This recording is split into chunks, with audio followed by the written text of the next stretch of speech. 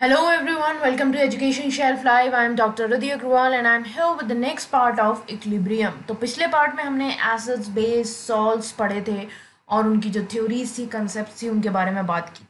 आज हम आयनाइजेशन पढ़ेंगे एसिड्स और बेसिस का. इसमें कुल 9 सब टॉपिक्स हैं जिनके बारे में हम आज बात करने वाले. ठीक है, सो बिल्कुल तैयार होकर बैठ जाओ क्योंकि अच्छी तरीके से समझना इस टॉपिक को सबसे ज़्यादा डिफिकल्ट रहता है. और गाइज, अगर आप लोगों का कोई भी डाउट आता है तो आप उसको इंस्टेंट तरीके से एक ऐप के थ्रू सॉल्व कर सकते हो जिसका नाम है डाउटनट. उस ऐप का लिंक मैंने डिस्क्रिप्शन बॉक्स में दे दिया है और यहाँ पे मैं आपको फटाफट से समझा देती हूँ उस ऐप को यूज़ कैसे करना है. कोरोना के वक्त घर बैठे पढ़ाई करो ना, डाउटनट है आपके साथ, जहां आप बस क्वेश्चन की फोटो लेकर तुरंत अपने डाउट का वीडियो सोल्यूशन पा सकते हैं. साथ ही यहाँ कोटा के टॉप टीचर्स जैसे NV सर, GB सर, आकांक्षा मैम, NJ सर के फ्री वीडियो लेक्चर्स भी आपको मिलेंगे. इतना ही नहीं, रोजाना शाम 5 बजे डाउटनट की टीम आकर करेगी देश भर के टॉप IIT-JEE और नीट में पूछे गए डाउट सॉल्व, वो भी live. So students, bio, chemistry, physics, maths में कोई भी आए डाउट तो डाउटनट के साथ उन्हें कर दो आउट. सो स्टार्ट करते हैं हमारे लेक्चर से. तो जो ionization of acids and bases है, पहले इसके बारे में थोड़ा सा इंट्रोडक्शन पढ़ लेते हैं. सो एरिनस कंसेप्ट जो था एसिड्स और बेसिस का, वो आयनाइजेशन के केस में काफ़ी यूजफुल साबित हुआ. क्यों? क्योंकि जो जितने भी हमारे आयनाइजेशन हो रहे थे केमिकल या बायोलॉजिकल सिस्टम्स में, वो एक्वस मीडियम में हो रहे थे और हमारा एरिनस कॉन्सेप्ट भी एक्वस मीडियम का ही था. अब कुछ स्ट्रॉन्ग एसिड्स थे हमारे, जैसे परक्लोरिक एसिड जिसका फॉर्मूला है HClO4, hydrochloric acid HCl, hydrobromic acid HBr, hydroiodic acid HI, nitric acid HNO3, sulphuric acid H2SO4. इनको हमने स्ट्रॉन्ग क्यों बोला? क्योंकि ये ऑलमोस्ट कंप्लीटली डिसोसिएट हो रहे थे अपने कॉन्स्टिट्यूएंट आयंस में जब हम इनको एक्वस मीडियम में डाल रहे थे, और इसी की वजह से ये प्रोटॉन डोनर्स की तरह भी एक्ट कर रहे थे. दूसरी तरफ कुछ स्ट्रॉन्ग बेसिस थे हमारे, जैसे LiOH, CSOH, NaOH, KOH, BaOH whole twice. ये भी कंप्लीटली अपने आयंस में डिसोसिएट हो रहे थे एक्वस मीडियम के अंदर और हाइड्रोक्सिल आयंस दे रहे थे, यानी कि OH-. अब एरिनस कंसेप्ट जो हमने पढ़ा था उसके अकॉर्डिंग क्या था, ये स्ट्रॉन्ग एसिड्स और बेसिस क्यों हैं? क्योंकि ये पूरी तरीके से डिसोसिएट हो रहे हैं और जो एसिड्स हैं वो H3O+ आयंस बना रहे हैं और बेसिस OH- आयंस बना रहे हैं. दूसरी तरफ अगर हम एसिड और बेस की स्ट्रेंथ की बात करें तो हम उनको ब्रॉन्स्टेड-लॉरी कॉन्सेप्ट से भी समझ सकते हैं, जहाँ पे स्ट्रॉन्ग एसिड का क्या मतलब था कि वो एक गुड प्रोटॉन डोनर है और स्ट्रॉन्ग बेस का मतलब क्या था कि वो एक गुड प्रोटॉन एक्सेप्टर है. अब हमें पता है कि एसिड का जो डिसोसिएशन इक्विलिब्रियम है या जो बेस का डिसोसिएशन इक्विलिब्रियम है वो डायनामिक है और उसमें एक प्रोटॉन का ट्रांसफर होता रहता है, या तो फॉरवर्ड डायरेक्शन में या रिवर्स डायरेक्शन में. अब क्वेश्चन ये उठ के आता है कि अगर इक्विलिब्रियम डायनामिक है तो टाइम के पैसेज के साथ कौन सी डायरेक्शन को फेवर मिलेगा या फिर इसके पीछे का ड्राइविंग फोर्स क्या है. तो इन क्वेश्चन को आंसर करने के लिए हम जो है दो एसिड्स या दो बेसिस की स्ट्रेंथ को कंपेयर करना होगा जो कि डिसोसिएशन इक्विलिब्रियम में इन्वॉल्व है. तो यहाँ पे हम दो एसिड्स ले लेते हैं, जैसे Ha और दूसरा है H3O+. अब इसकी एक इक्वेशन लिखते हैं हम, Ha plus H2O gives us H3O plus A-. तो Ha जो है वो एसिड है, H2O बेस है, H3O+ कॉन्जुगेट एसिड है, यानी कि वाटर का ये कॉन्जुगेट एसिड है, वाटर बेस है इसलिए उसका कॉन्जुगेट एसिड ये हो गया, और A- जो है वो Ha का कॉन्जुगेट बेस है. तो यहाँ पे हम H3O और Ha ले रहे हैं. तो इसमें हमें ये देखना होगा कि इनमें से कौन सा स्ट्रॉन्ग प्रोटॉन डोनर है. अब इनमें से जो भी अपनी टेंडेंसी को एक्सीड कर देगा प्रोटॉन डोनेट करने की, वो स्ट्रॉन्गर एसिड होगा और इक्विलिब्रियम जो है वो वीकर एसिड की डायरेक्शन में शिफ्ट होगा. जैसे सपोज करो अगर Ha स्ट्रॉन्गर एसिड निकला तो जो हमारा रिएक्शन है वो इस तरफ जाएगा, यानी कि फॉरवर्ड डायरेक्शन में, और अगर हमारा H3O+ अगर स्ट्रॉन्गर एसिड निकला तो हमारा रिएक्शन जो है वो रिवर्स डायरेक्शन में जाएगा. ठीक है, क्लियर हो गया. अब इक्विलिब्रियम जो है वो हमेशा वीकर एसिड या वीकर बेस जहाँ पे है, जहाँ पे वो फॉर्म हो रहे हैं, उस डायरेक्शन में जाता है, क्योंकि स्ट्रॉन्गर एसिड जो है वो तो प्रोटॉन डोनेट कर देगा स्ट्रॉन्गर बेस को. तो ये बता रहा है कि स्ट्रॉन्ग एसिड जो है वो कंप्लीटली हमारे वाटर में डिसोसिएट होता है और जो बेस बनता है वो बहुत वीक होगा. जैसा कि हमने पिछले लेक्चर में पढ़ा था कि अगर स्ट्रॉन्ग एसिड होगा तो उसका कॉन्जुगेट बेस जो है वो वीक रहेगा. इसी तरीके से जो हमने ऊपर स्ट्रॉन्ग एसिड्स पढ़े हमारे ये वाले सारे HClO4, HCl, इन सब के जो भी बेसिस बनते हैं कॉन्जुगेट बेस, वो एकदम वीक होते हैं। जैसे HClO4 का बनेगा ClO4 माइनस, इसका बनेगा Cl, इसका बनेगा Br माइनस, इसका I माइनस, इसका NO3 माइनस, इसका HSO4 माइनस। तो ये सब बेसिस जो बनते हैं ये वाटर से भी कम वीक होते हैं। इसी तरीके से अगर एक स्ट्रॉन्ग बेस होगा तो वो बहुत ही वीक कॉन्जुगेट एसिड देगा। ठीक है, यानी कि जो ये वाले हमारे सारे बेसिस हैं LiOH, NaOH, CSOH, इनके जो कॉन्जुगेट एसिड रहेंगे वो बहुत वीक रहेंगे। अब दूसरी तरफ अगर एक वीक एसिड ले लिया हमने, सपोज करो Ha, जो कि पार्शली डिसोसिएट हो रहा है एक्वस मीडियम में, तो जो सोल्यूशन है उसमें मेनली हमारे अनडिसोसिएटेड Ha मॉलिक्यूल्स प्रेजेंट रहेंगे। तो जो टिपिकली वीक एसिड्स होते हैं हमारे, जैसे HNO2 हो गया यानी कि नाइट्रस एसिड, हाइड्रोफ्लोरिक एसिड हो गया HF, और acetic acid that is CH3COOH, तो ये सब हमारे वीक एसिड्स हैं जो कि पूरी तरीके से डिसोसिएट नहीं होते हैं। तो ये जो वीक एसिड्स होते हैं इनके जो कॉन्जुगेट बेस बनते हैं वो बहुत स्ट्रांग होते हैं। जैसे NH2 माइनस हो गया, O2 माइनस हो गया, H माइनस हो गया, ये बहुत ही अच्छे प्रोटॉन एक्सेप्टर्स होते हैं, इसीलिए ये वाटर से ज्यादा स्ट्रॉन्ग बेस रहते हैं। अब कुछ वाटर सोल्यूबल ऑर्गेनिक कंपाउंड्स भी होते हैं, जैसे फिनोफ्थलीन हो गया, ब्रोमोथाइमॉल ब्लू हो गया, ये सब वीक एसिड्स की तरह बिहेव करते हैं और इनमें अलग अलग तरह के कलर्स भी दिखाई देते हैं उनके एसिड और उनके कॉन्जुगेट बेस फॉर्म में।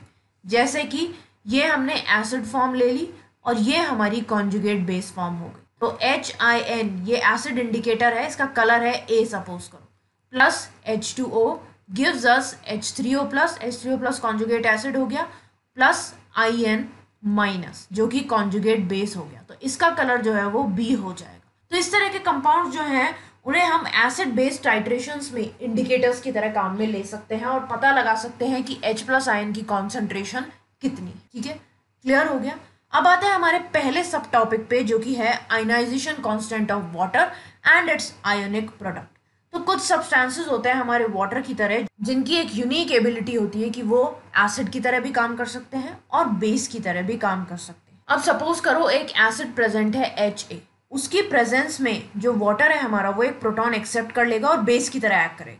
लेकिन अगर एक बेस प्रेजेंट है हमारा B माइनस, तो जो हमारा वाटर है वो एसिड की तरह एक्ट करके एक प्रोटॉन जो है उसको डोनेट कर दे। प्योर वाटर जो होता है उसमें हमारा एक वाटर मॉलिक्यूल जो है वो प्रोटॉन डोनेट करेगा और एसिड की तरह काम करेगा और दूसरे वाटर मॉलिक्यूल्स जो हैं वो उस प्रोटॉन को एक्सेप्ट करके उसी टाइम पे बेस की तरह एक्ट करेंगे। तो इक्विलिब्रियम कैसा रहेगा हमारा, H2O लिक्विड फॉर्म में जो कि एसिड की तरह बिहेव कर रहा है, प्लस H2O वो भी लिक्विड फॉर्म में बेस की तरह बिहेव कर रहा है, और ये बनाएंगे हमारा H3O प्लस जो कि एक कॉन्जुगेट एसिड होगा, प्लस OH माइनस जो कि एक कॉन्जुगेट बेस रहे। और इसका डिसोसिएशन कांस्टेंट कैसे लिखेंगे हम, K will be equals to H3O plus की कॉन्सेंट्रेशन इंटू OH माइनस की कॉन्सेंट्रेशन अपॉन वाटर की कॉन्सेंट्रेशन। अब कॉन्सेंट्रेशन जो है वाटर की उसको हम ओमिट कर सकते हैं डिनोमिनेटर से, क्यों, क्योंकि वाटर जो है वो प्योर लिक्विड है और इसकी कॉन्सेंट्रेशन हमेशा कांस्टेंट रहेगी। तो इसको अगर हम हटा देंगे तो हमारा जो इक्विलिब्रियम कांस्टेंट रहेगा वो सिर्फ K is equals to H3O plus into OH minus रह जाएगा। तो ये एक नया इक्विलिब्रियम कांस्टेंट आ जाएगा जिसको हम KW से इंडिकेट करेंगे और यही हमारा आयोनिक प्रोडक्ट होगा वाटर का। अब जो कॉन्सेंट्रेशन है H प्लस की वो हमने एक्सपेरिमेंटली फाउंड की है, इन 298 केल्विन पे रहती है 1 इंटू 10⁻⁻7 मोल्स। अब जैसे जैसे डिसोसिएशन होगा वाटर का H प्लस और OH प्लस आयन की इक्वल कॉन्सेंट्रेशन बनती जाएगी, तो जो कॉन्सेंट्रेशन रहेगी हाइड्रोक्सिल आयंस की यानी कि OH माइनस की वो किसके बराबर रहेगी, H प्लस आयन की कॉन्सेंट्रेशन के बराबर, यानी कि that will also be equals to 1 into 10⁻⁻7 moles. इसलिए जो KW है उसकी वैल्यू अगर हम निकालेंगे 298 केल्विन पे तो कितनी हो जाएगी, H3O प्लस की जगह भी हम 1 इंटू 10⁻⁻7 लिखेंगे और OH माइनस की जगह भी, यानी कि 1 इंटू 10⁻⁻7 का स्क्वायर हो जाएगा, that is 1 into 10⁻14 mole square. ठीक है, अब जो KW की वैल्यू है वो टेम्परेचर पर डिपेंड करती है, क्यों, क्योंकि ये एक इक्विलिब्रियम कांस्टेंट है। अब हमारा जो प्योर वाटर होता है उसकी डेंसिटी होती है 1000 ग्राम्स पर लीटर और जो उसका मोलर मास है वो रहता है 18 ग्राम्स पर मोल। तो इससे हम मोलैरिटी निकाल सकते हैं प्योर वाटर की। मोलैरिटी क्या निकलेगी प्योर वाटर की, it will be equals to 1000 grams पर litre upon 1 mole upon 18 grams, तो ये हो जाएगा 55.55 मोलर। देयरफॉर जो रेशियो ऑफ डिसोसिएटेड वाटर है to that of undissociated water, उसको कैसे निकालेंगे हम? तो डिसोसिएटेड वाटर का क्या था हमारा 10⁻⁷ 1 इंटू 10⁻⁷ अपॉन जो हमारा अनडिसोसिएटेड वाटर रहा है वो कितना है 55.55।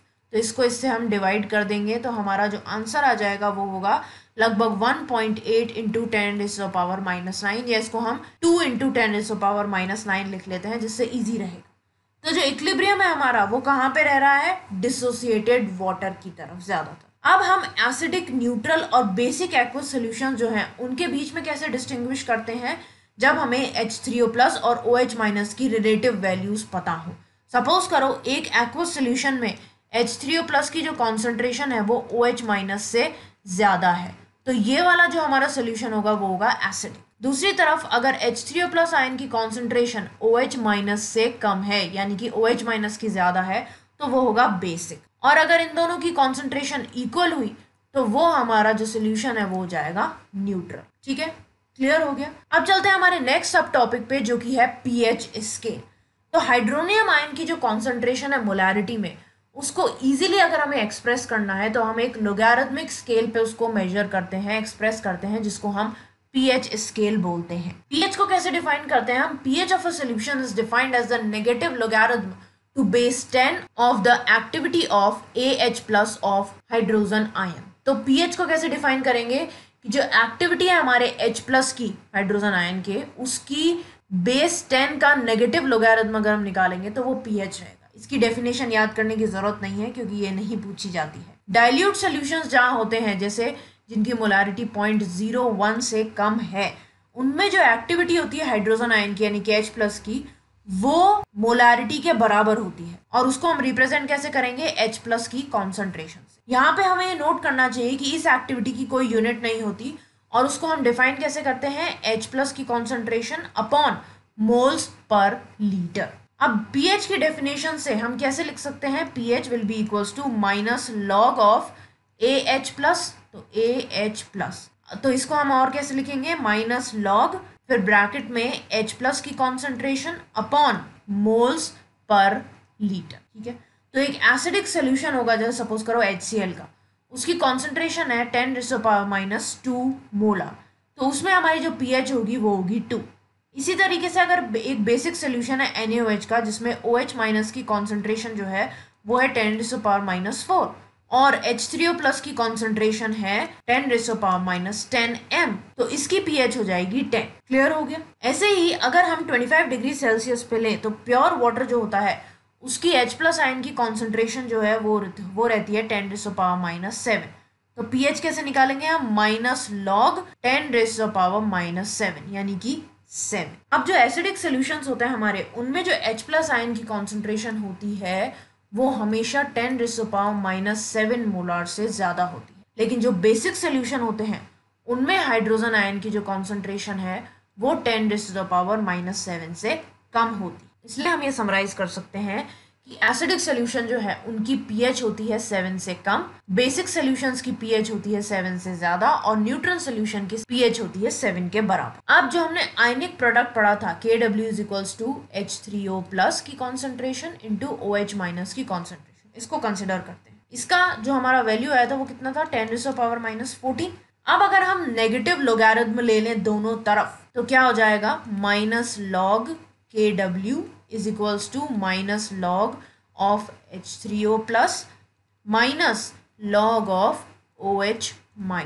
तो ये कितने किसके बराबर हो जाएगा? माइनस लॉग ऑफ 10⁻⁻14, यानी कि जो हमारा pKw होगा वो होगा pH प्लस POH, जो कि बराबर होंगे 14 के। अब हमें पता है कि Kw जो है वो टेम्परेचर की वजह से चेंज हो सकता है, लेकिन जो pH में चेंज आएगा टेम्परेचर की वजह से वो इतना छोटा होता है कि हम उसे आसानी से इग्नोर कर सकते हैं। अब जो pKw है वो एक बहुत ही इंपॉर्टेंट क्वांटिटी है एक्वस सोल्यूशन के लिए, और ये किस चीज़ को कंट्रोल करती है? जो हाइड्रोजन और हाइड्रोक्सिल आयंस की कॉन्सेंट्रेशन है, रिलेटिव कॉन्सेंट्रेशन उनके प्रोडक्ट के फॉर्म में, उसे कंट्रोल करके रखती है कि वो कांस्टेंट रहे। इसीलिए जो हमारा पीएच स्केल है वो लोगैरिथमिक होता है, और उसमें अगर पीएच में चेंज आ रहा है 1 यूनिट से भी, तो इसका मतलब जो H+ आयन की कॉन्सेंट्रेशन है उसमें 10 गुना चेंज आ रहा है, 10 फैक्टर से चेंज आ रहा है। सिमिलरली जब हाइड्रोजन आयन कॉन्सेंट्रेशन चेंज होती है 100 के फैक्टर से, तो इसका मतलब जो पीएच की वैल्यू है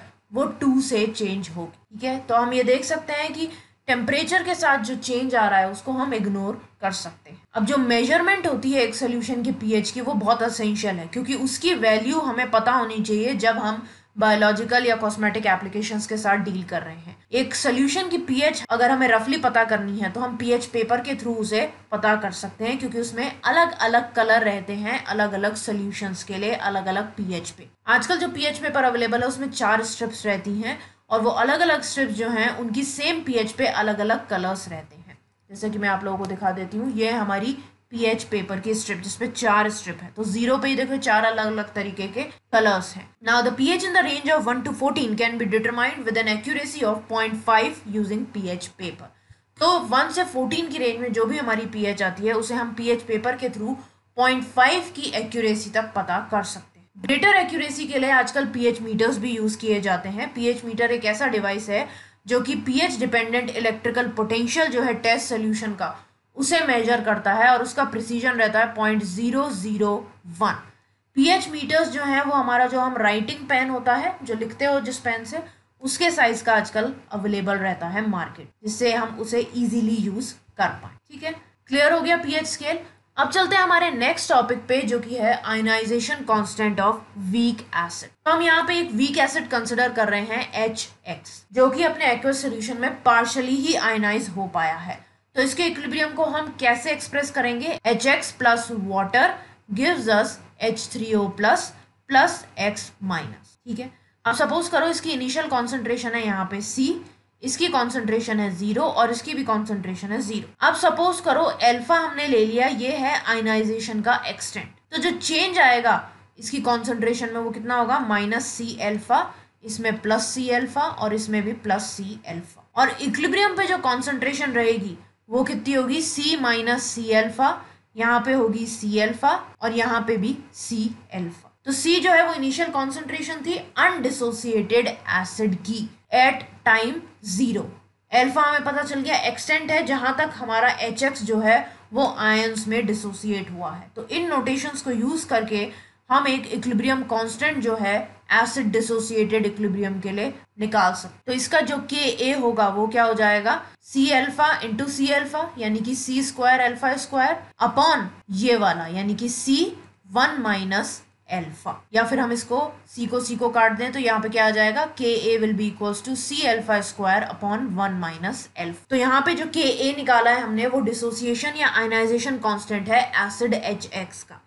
इसको हम दूसरी तरीके से भी रिप्रेजेंट कर सकते हैं। अगर हम मोलर कॉन्सेंट्रेशन में रिप्रेजेंट करें तो Ka will be equals to H plus ion की concentration into X minus upon HX की कॉन्सेंट्रेशन। एक गिवन टेम्परेचर T पे जो Ka है वो एसिड HX की स्ट्रेंथ को मेजर करता है। मतलब कि जितना ज्यादा वैल्यू Ka की होगी उतना ज्यादा स्ट्रॉन्ग हमारा एसिड होगा। ये बात ध्यान रखनी है। Ka जो है वो एक डायमेंशनलेस क्वांटिटी है और ऐसा माना जाता है कि जो स्टैंडर्ड स्टेट कॉन्सेंट्रेशन है सारे स्पीशीज की वो 1 मोलर है, तभी हम इसको कैलकुलेट कर सकते हैं। कुछ एसिड्स के आयनाइजेशन कांस्टेंट बता देती हूँ मैं आप लोगों को। जैसे हाइड्रोफ्लोरिक एसिड है, उसका आयनाइजेशन कांस्टेंट है 3.5 इंटू 10⁻⁴। इसी तरीके से जो नाइट्रस एसिड है उसका है 4.5 इंटू 10⁻⁴। और जैसे कुछ वीक एसिड्स हैं जैसे हाइड्रोसाइनिक एसिड HCN, उसका है 4.9 इंटू 10⁻10। फिनॉल का भी बहुत कम है 1.3 इंटू 10⁻10। तो जैसे जैसे Ka की वैल्यू कम होती जाएगी हमारे एसिड की जो स्ट्रॉन्गनेस है वो कम होती जाएगी, यानी कि हमारा एसिड वीक होता जाएगा। Now the pH scale for the hydrogen ion concentration has been so useful that besides pKw it has been extended to other species and quantities। तो pH scale जो है हाइड्रोजन आयन कॉन्सेंट्रेशन की वो इतनी useful साबित हो रही है कि pKw के अलावा हम इसको बाकी स्पीशीज और कॉन्सेंट्रेशंस क्वांटिटीज के लिए काम में ले सकते हैं। इसीलिए तो हमारे पास जो pKa है उसको हम माइनस लॉग Ka की तरह लिख सकते हैं। अब अगर हमें आयनाइजेशन कांस्टेंट पता है Ka एक एसिड का और उसकी इनिशियल कॉन्सेंट्रेशन भी पता है C, तो हम आसानी से बाकी सारी स्पीशीज जो हैं उनका इक्विलिब्रियम कॉन्सेंट्रेशन पता कर सकते हैं और जो डिग्री ऑफ आयनाइजेशन है एसिड का वो भी पता कर सकते हैं और उसके थ्रू पीएच भी पता कर सकते हैं। एक जनरल स्टेप वाइज अप्रोच है जिससे हम एक वीक इलेक्ट्रोलाइट की पीएच को पता कर सकते हैं। वो अप्रोच क्या है वो बता देती हूँ। पहला स्टेप रहता है कि जो स्पीशीज प्रेजेंट है हमारी डिसोसिएशन से पहले, उसको हम सबसे पहले आइडेंटिफाई करते हैं कि वो ब्रॉन्स्टेड लॉरी एसिड है या बेस है। नाउ सेकंड स्टेप क्या होता है, balance equation for all the possible reaction that is with the species acting both as acid as well as base are written.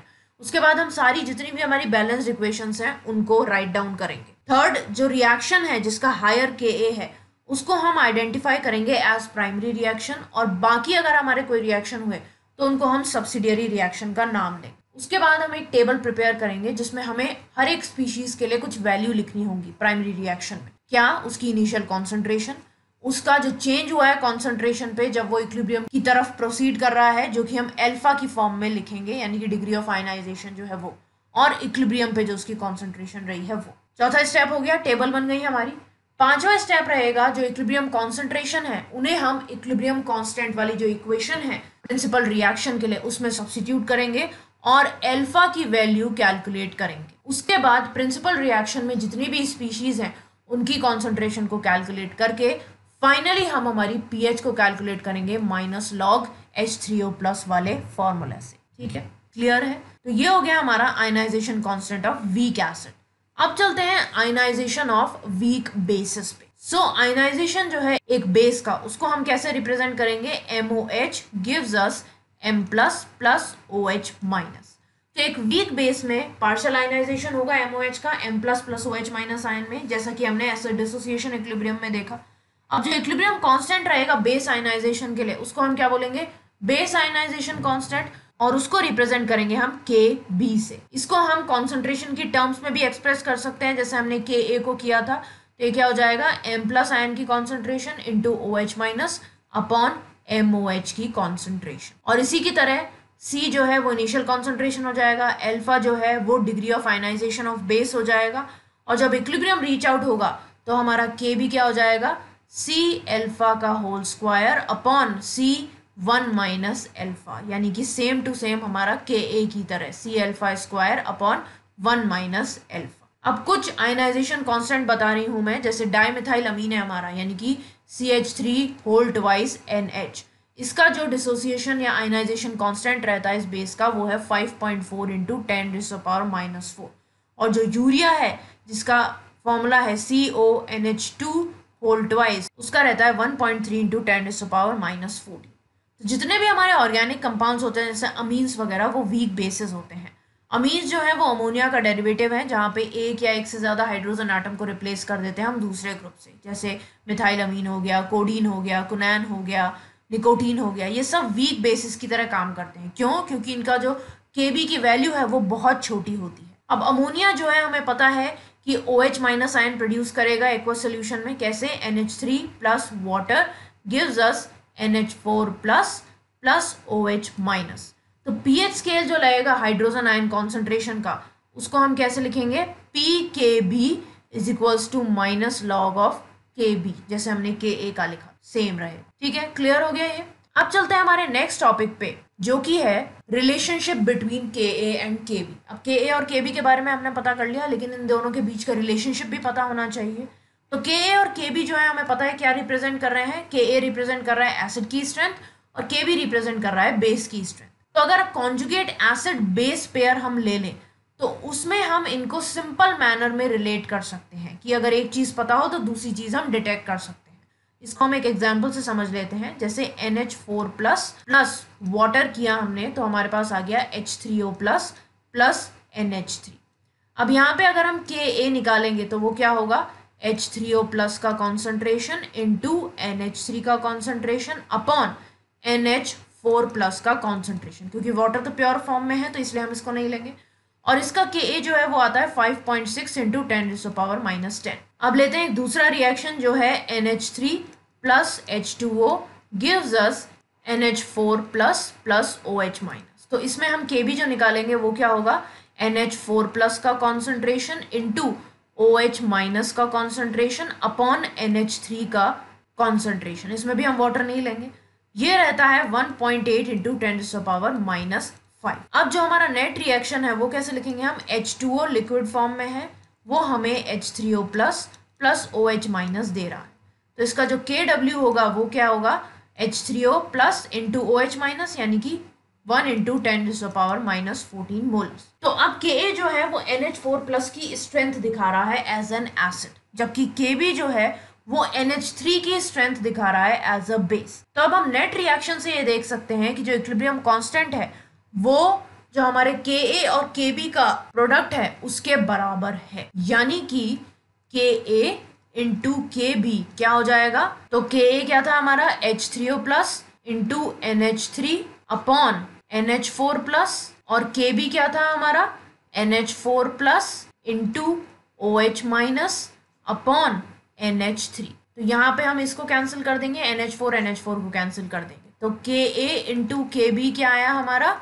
H3O plus की concentration into OH minus की concentration, और इनकी values क्या है, 5.6 into 10⁻⁻10 तो हमने Ka की निकाली थी, और 1.8 इंटू 10⁻⁻5 Kb की निकाली थी। तो अगर हम इसको कैलकुलेट करते हैं तो ये आंसर आ जाएगा हमारा 1 इंटू 10⁻⁻14 मोलर्स, यानी कि Ka इंटू Kb जो है वो हमारा Kw के बराबर होगी। अब इसके थ्रू हम एक जनरलाइजेशन कर सकते हैं क्या, that the equilibrium constant for a net reaction obtained after adding two or more reaction equals the product of equilibrium constant for individual reaction। मतलब एक नेट रिएक्शन का अगर हमें इक्विलिब्रियम कांस्टेंट निकालना है आफ्टर एडिंग टू और more reaction, तो वो किसके बराबर होगा, जब हम इंडिविजुअल रिएक्शन के इक्विलिब्रियम कांस्टेंट का प्रोडक्ट निकालेंगे, यानी कि K net will be equals to K1 into K2 into K3 up to Kn। ऐसे ही कॉन्जुगेट एसिड बेस पेयर में अगर हम देखें तो क्या आ रहा है हमारा Ka इंटू Kb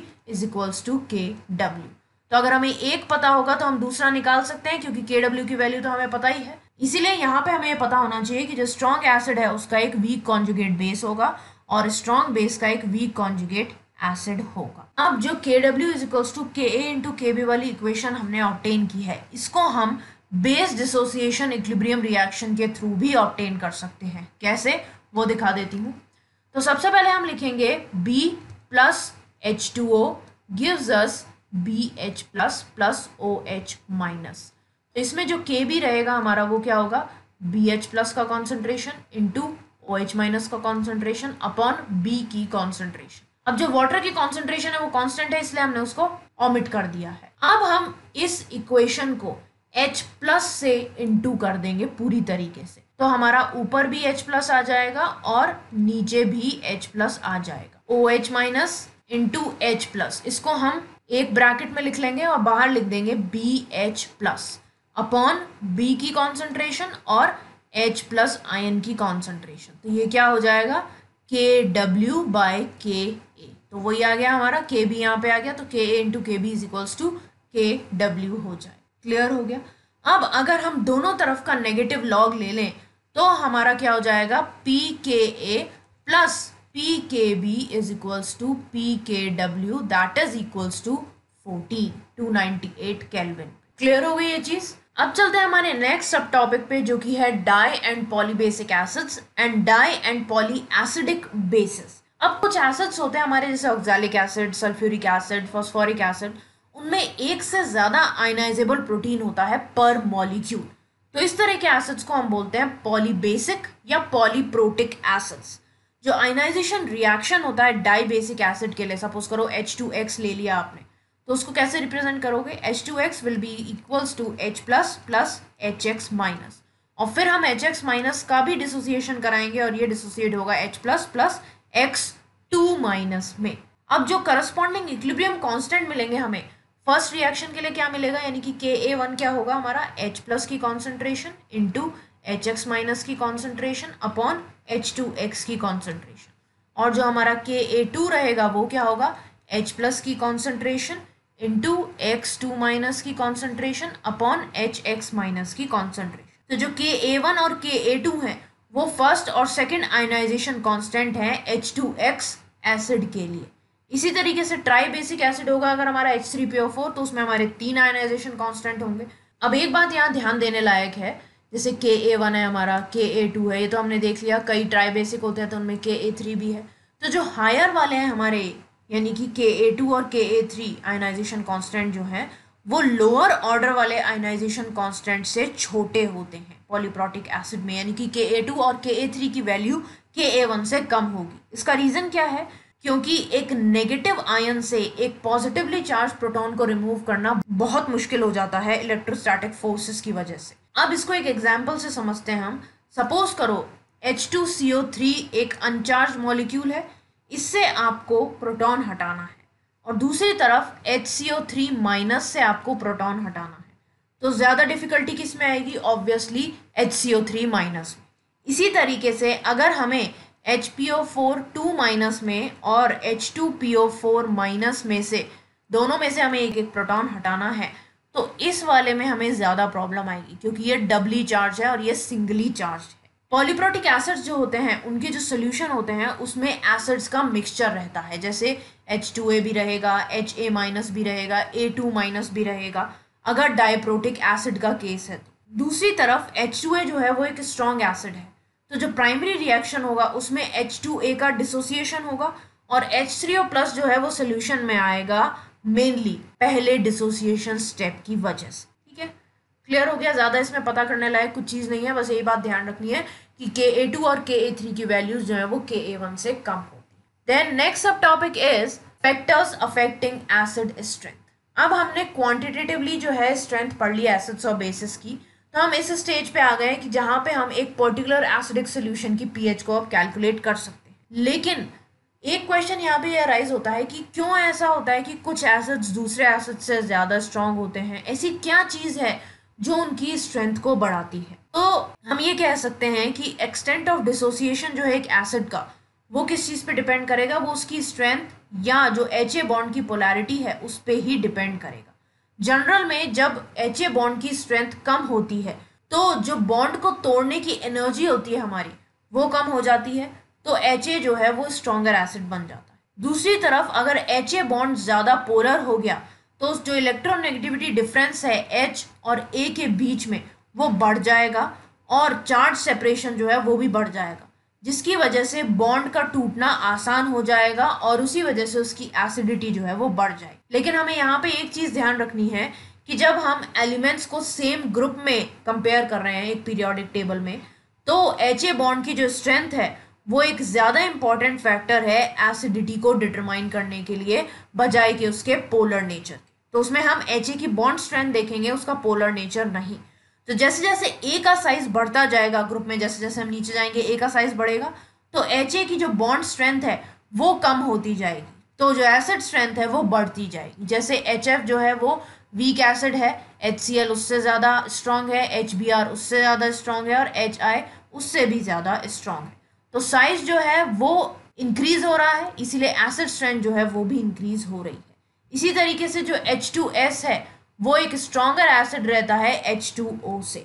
लेकिन अगर हम सेम रो की बात करें पीरियोडिक टेबल में, तो HA बॉन्ड की जो पोलैरिटी है उसको हम देखते हैं बजाय के HA बॉन्ड स्ट्रेंथ के। सो जैसे जैसे A की इलेक्ट्रोनेगेटिविटी बढ़ेगी, जो स्ट्रेंथ है एसिड की वो भी बढ़ती जाएगी। जैसे CH4 की कम होगी, उससे ज़्यादा NH3O की होगी, उससे ज़्यादा H2O की होगी और उससे ज़्यादा HF की होगी, क्योंकि फ्लोरीन की इलेक्ट्रोनेगेटिविटी ज़्यादा है तो इसकी एसिड स्ट्रेंथ भी बढ़ती जाएगी। ठीक है, तो क्लियर हो गया। तो जब हम ग्रुप में देखेंगे यानी कि ऊपर से नीचे, तब हम HA बॉन्ड की स्ट्रेंथ के हिसाब से उसकी एसिड स्ट्रेंथ नापेंगे।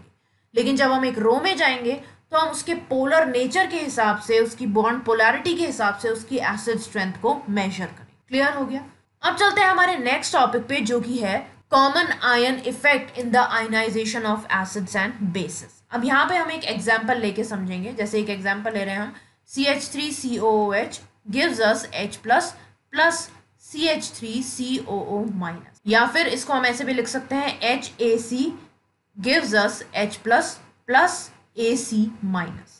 तो इसका जो Ka रहेगा वो क्या रहेगा? H प्लस आयन का कॉन्सेंट्रेशन इंटू AC माइनस का कॉन्सेंट्रेशन अपॉन HAC।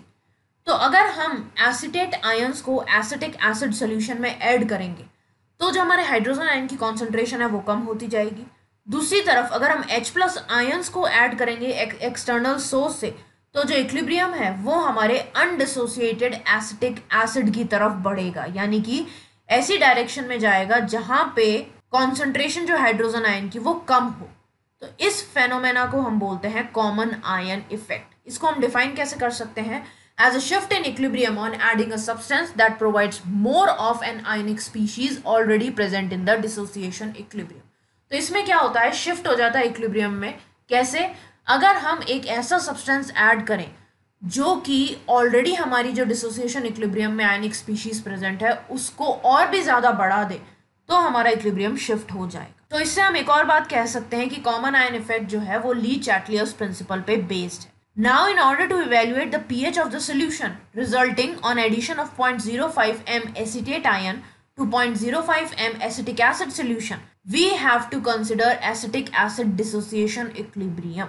तो अगर सपोज करो एक 0.05 m एसिटिक एसिड सोल्यूशन है, उसमें हमने 0.05 m एसिटेट आयन मिला दिया और उसके बाद हमें उस सोल्यूशन की पीएच पता करनी है। तो हम कैसे करेंगे? हम वापस से ये वाला रिएक्शन देखेंगे, HAC is equals to H plus plus AC minus.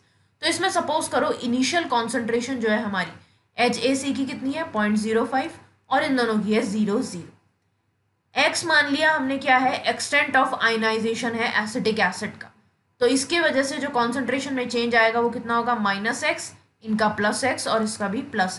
तो इक्विलिब्रियम पे जो कॉन्सेंट्रेशन रहेगी वो कितनी होगी 0.05 -x, इसकी हो जाएगी x और इसकी हो जाएगी 0.05 +x, क्योंकि हमने एसिटेट आयन और मिला दिया है 0.05 इस वजह से। इसी वजह से जो हमारा Ka है वो क्या हो जाएगा H plus plus AC minus upon HC तो है ही। तो इसमें हम क्या लिखेंगे, H प्लस आयन की कॉन्सेंट्रेशन क्या है हमारी x इंटू AC माइनस की कॉन्सेंट्रेशन कितनी है 0.05 प्लस x अपॉन HAC की कितनी है 0.05 माइनस x। अब हमें पता है कि बहुत वीक एसिड होता है उसके लिए Ka की वैल्यू बहुत छोटी होती है, तो इसका मतलब x जो है वो 0.05 से बहुत कम रहेगा।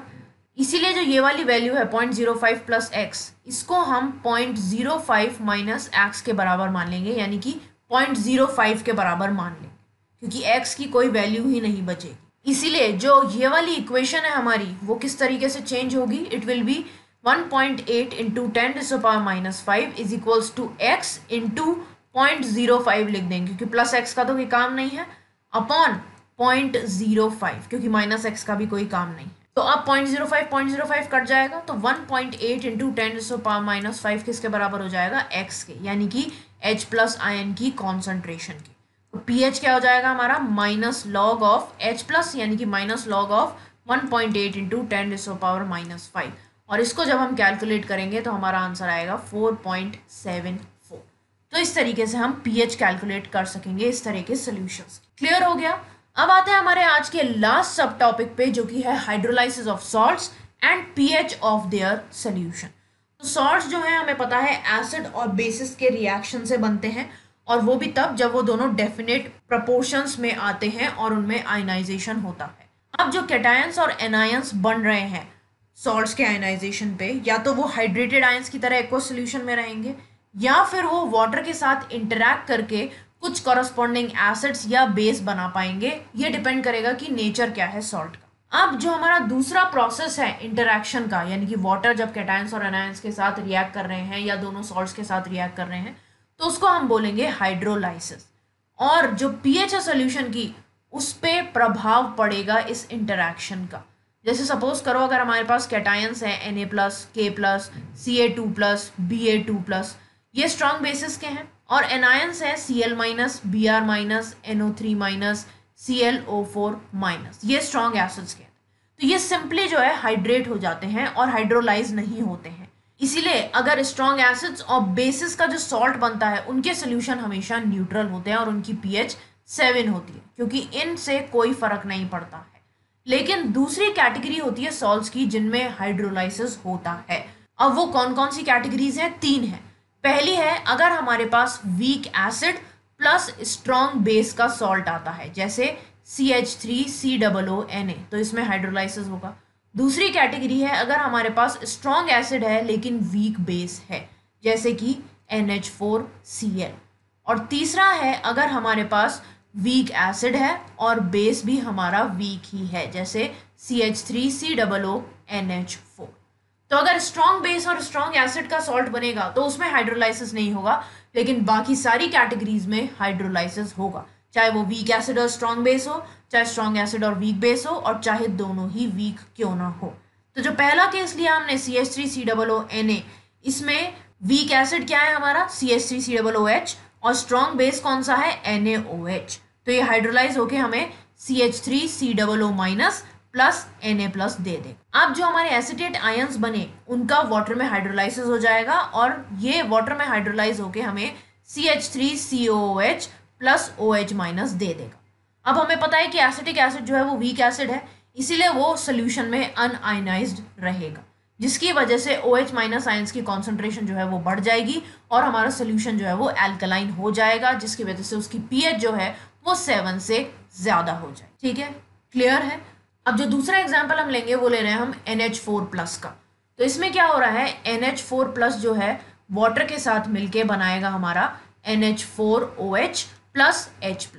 अब हमें पता है कि अमोनियम हाइड्रोक्साइड जो है वो एक वीक बेस है, उसकी जो Kb है वो है 1.77 × 10⁻⁻⁵, इसीलिए ये ऑलमोस्ट अनआयनाइज रहेगा सोल्यूशन में, जिसकी वजह से जो H+ आयन की कॉन्सेंट्रेशन है वो बढ़ती जाएगी और हमारा सोल्यूशन जो है वो एसिडिक हो जाएगा, जिसकी वजह से उसकी pH जो है वो 7 से कम हो जाएगी। अब एक और हाइड्रोलाइसिस देख लेते हैं हम CH3COONH4 का, जहाँ पे हमारे दोनों ही वीक हैं, एसिड भी और बेस भी। तो यहाँ पे क्या है, हमारा हाइड्रोलाइसिस की वजह से CH3COO- plus NH4+ plus water होगा, तो हमारा क्या बन जाएगा CH3COOH प्लस NH4OH। अब ये दोनों ही अनआयनाइज रहेंगे सोल्यूशन में, लेकिन थोड़ा थोड़ा सा ये डिसोसिएट होंगे। जैसे CH3COH जो है वो डिसोसिएट हो जाएगा CH3CO- प्लस H+ में, और ये डिसोसिएट हो जाएगा NH4+ प्लस OH- में, और वाटर तो हमारा डिसोसिएट होएगा ही H+ प्लस OH- में। तो अब इसमें क्या होगा, जो डिग्री रहेगी हाइड्रोलाइसिस की वो सोल्यूशन की कॉन्सेंट्रेशन पे डिपेंड नहीं करेगी। तो जो pH होगा इस तरह के सोल्यूशन का, उसको हम कैसे निकालेंगे, pH will be equals to 7 plus half of pKa minus pKb। तो इस सोल्यूशन की जो pH है वो 7 से ज़्यादा भी हो सकती है अगर डिफरेंस जो है वो पॉजिटिव है, यानी कि pKa माइनस pKb की वैल्यू पॉजिटिव है तो, और अगर ये डिफरेंस नेगेटिव हुआ तो सोल्यूशन की जो pH है वो 7 से कम हो जाए। इसको एक एग्जाम्पल से समझ लेते हैं। जैसे सपोज करो pKa जो है एसिटिक एसिड का, उसकी वैल्यू है 4.76, और pKb जो है अमोनियम हाइड्रोक्साइड का, उसकी वैल्यू है 4.75। तो हमें अमोनियम एसिटेट सोल्यूशन की pH कैलकुलेट करनी है, तो कैसे करेंगे, pH will be equals to 7 plus half of pKa यानी कि 4.76 माइनस pKb दैट इज 4.75। तो ये क्या होगा हमारा 7 प्लस हाफ ऑफ 0.01 यानी कि 7 प्लस 0.005 यानी कि 7.005।